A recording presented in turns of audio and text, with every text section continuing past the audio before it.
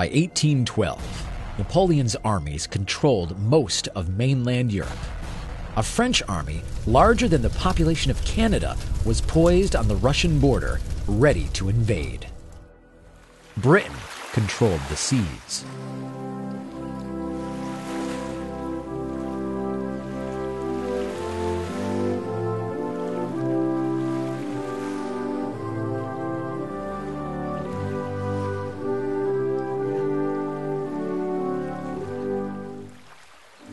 Led by Speaker Henry Clay and a group of congressmen called the War Hawks, Congress declared war for the first time ever in June.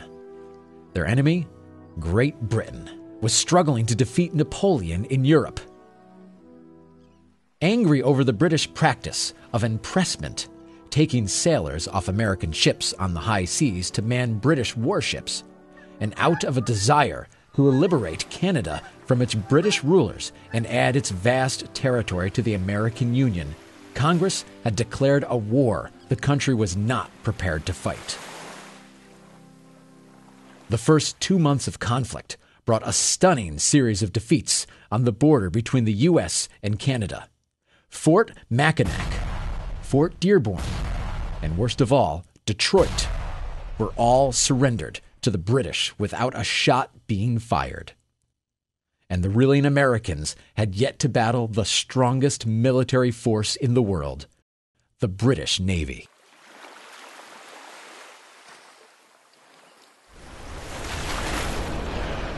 Britain's dominance of the seas stood unchallenged since the Battle of Trafalgar 7 years earlier.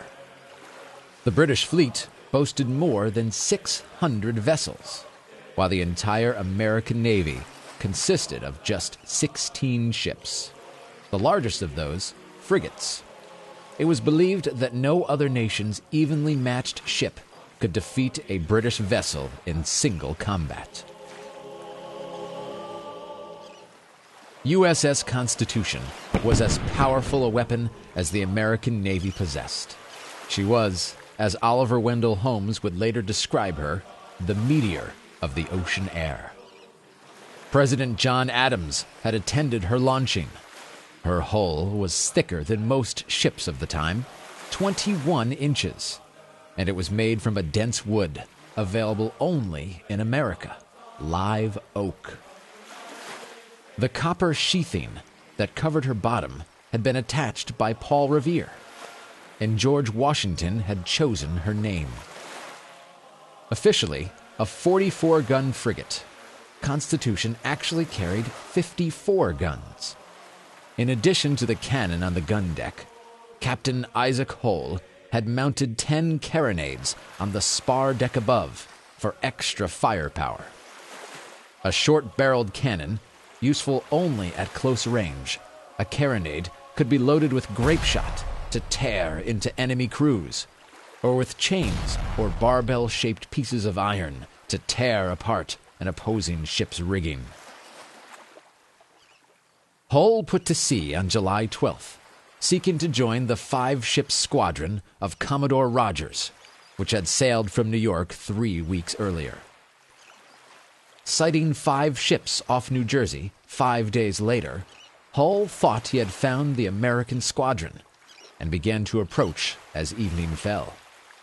But by the next morning, Constitution's lookouts realized it was actually a British squadron, which began to give chase. Constitution was no match for a full squadron of enemy ships. To engage them in battle would mean certain doom. But as Captain Hull tried to escape, the wind died. All of the ships were now becalmed. To keep moving, Hull ordered his crew to put boats over the side to tow the ship out of range, using kedge anchors to pull the ship forward, and wetting the sails down to take advantage of every breath of wind. The British ships soon did the same thing to stay in pursuit. When one of the British ships pulled too close, Constitution fired her stern cannon at the men rowing the longboat. The enemy ship backed out of cannon range, but remained in pursuit. The chase with men rowing boats constantly in the July heat, lasted almost 3 days. In the end, the captain ordered more than 2,000 gallons of Constitution's drinking water dumped overboard to make her lighter. After 57 hours of desperate struggle, the wind finally picked up. With Constitution now 2.5 miles away from the nearest pursuer, the British finally gave up the chase. Constitution had narrowly escaped her first wartime encounter with the British. Depleted but undamaged, she headed into Boston to resupply. She did not remain there long. Farewell to college joys, we sail at break of day. Our last night ashore. Cannons were the dominant weapons for both armies and navies. In some cases, cannons were transferred from the forts they protected to ships that needed extra firepower. The cannon used during the War of 1812 were made from bronze material. That tends to be a soft material as compared to the later versions used during the Civil War, which were cast iron and also gun steel, machine gun steel cannon. They weren't able to rifle the cannon. They could do it physically, but it wouldn't hold up because the metal was too soft. Unfortunately, there were times when the cannon would blow up. That was one of the dangers they had. In fact, a lot of the cannon that were cast would have what we would call handles on there, but they were actually looked like dolphins, and they were good luck charms to hope that the cannon would never blow up. The cannon built in the War of 1812, or used in the War of 1812, were muzzle-loaded cannon, which means that the gunpowder was first loaded into the cannon, and then the cannon shot was loaded in it, all from the muzzle end. They fired it by putting in a striker pin in a what they called a touch hole. It was a hole on the breech end of the cannon, although they weren't able to open it up at that time. And they would put this pin in there and then pull it out, strike a spark, and then would ignite the gunpowder, and then the projectile would come flying out. After they fired the cannon, they would then go in with the wormer and clean out any residue that remained in there from the bag of the propellant. Then they would swab it with a wet swab that they would dump into a bucket of water to wet it, and then slide it into the cannon tube.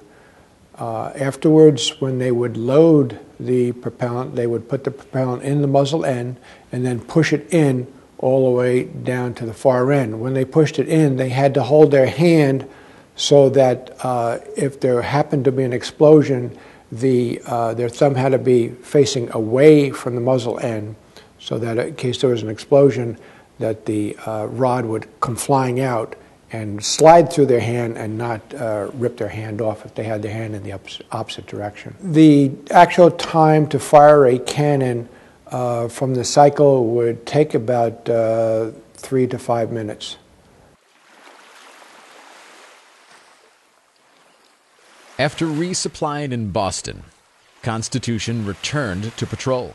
From Boston Harbor we set sail when it was blowing a devil of a gale, with a ringtail set, all of Batham is in peak, and a Rue Britannia bowing up the deep, with the yo-heave-ho, tow-row-row. In the late afternoon of August 19th, a lone warship was spotted.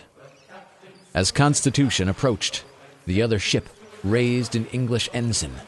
It was Guerriere, one of the ships that had chased Constitution 3 weeks earlier. Both vessels rigged sail for battle.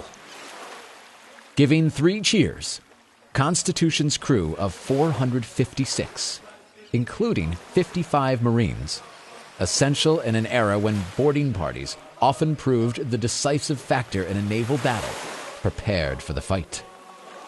Guerriere fired first, at long range.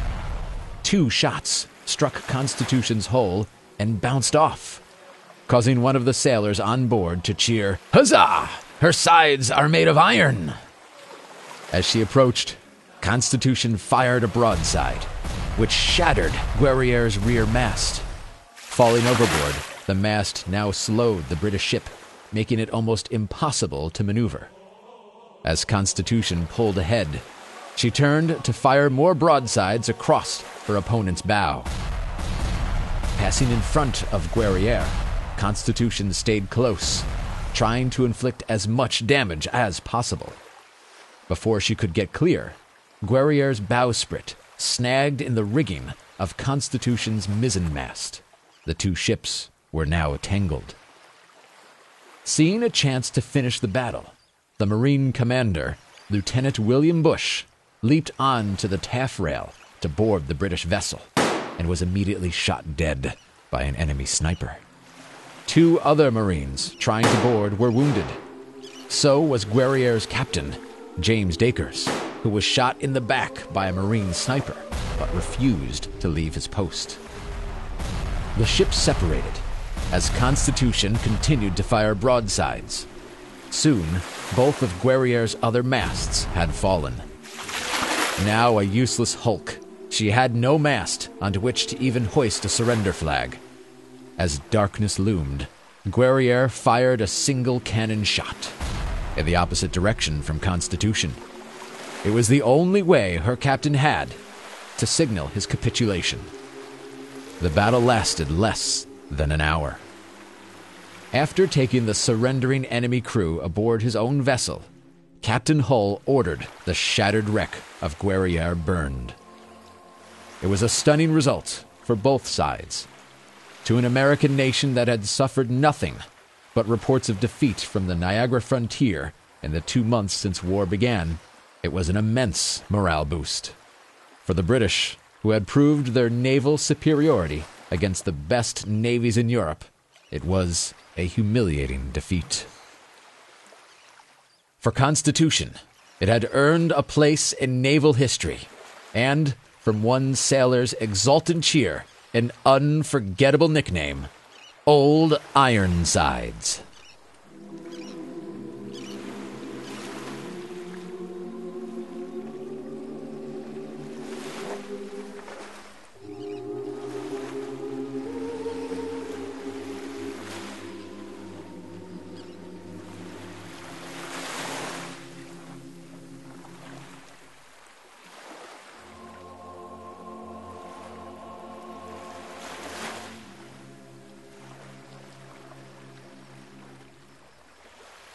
Boston harbor we set sail when it was blowing a devil of a gale, with a ringtail set, all abaft the mizzen peak, and a blue Britannia plowing up the deep, with a yo-heave-ho, tow-row-row, wind aloft and rum below. From Boston harbor, the captain soon went down below, and said to his steward, "There's a storm begin to blow, go and mix me a drink that'll make me cough, for it's better weather here than it is up aloft, with a yo-heave-ho, tow-row-row, wind aloft and rum below." It's raining, captain, freezing, captain. Now we poor sailors standing on the deck, with the blasted rain all pouring down our neck, not a drop of grog would eat to us a full bloody deck. Our hearts is every other way, the yo-heave-ho,